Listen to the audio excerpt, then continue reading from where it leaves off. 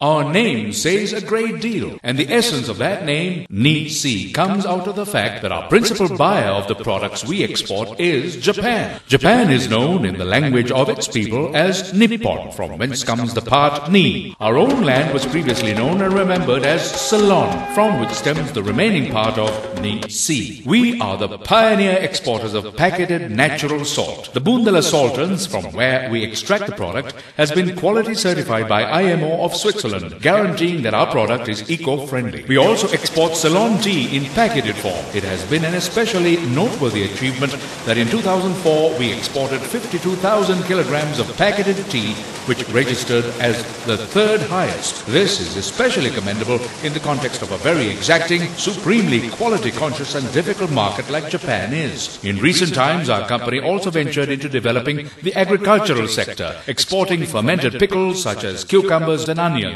Another commonality with the farmers of Sri Lanka involves spices, which is now established in the supermarket chains locally and will soon be exported as well. And the tea vending machines is another pioneering venture that remains unique. Our tea mix, which is a 3-in-1, has variety in flavors such as cardamom, vanilla and ginger. We are the first to develop a tea vending machine in this tea-producing country. Our exports reach Switzerland, the Middle East and Malaysia. The TeLak ExTea machine is truly a remarkable achievement.